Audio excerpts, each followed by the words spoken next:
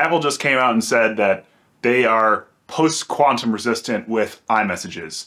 Now, they are not the first one to come out with this post-quantum encryption technology, and they won't be the last. So what does this post-quantum encryption mean? Well, with quantum computers coming out, you can basically think of transistors as something where it's a 1 or a 0, and the qubit, or the quantum bits that are trying to be built now, basically can be both of those at the same time. And this has some crazy implications for cryptography, because you can brute force things at an astronomically faster level. So things with regular computers that would take tens of thousands of years to break can be done with quantum computers rather trivially. So the cryptography that is going to be used to secure our data while it's in transit or at rest needs to be resistant to this new quantum technology before it comes out. Do you think it's going to actually work?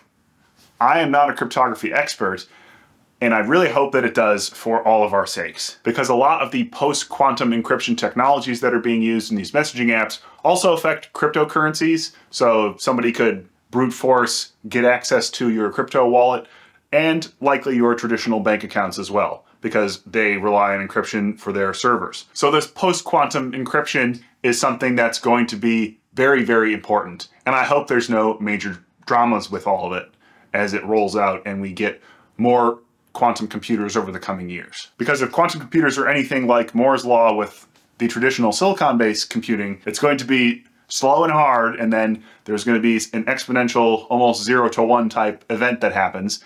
And I know there's been a variety of quantum computers that have already come out, but they only have a few bits so far, so we haven't really gotten to the point where there's a critical mass of a quantum computer being able to actually brute force the typical, I don't know, RSA or whatever sort of encryption is used all over these days. Do you think we're going to be okay when quantum computers become a thing?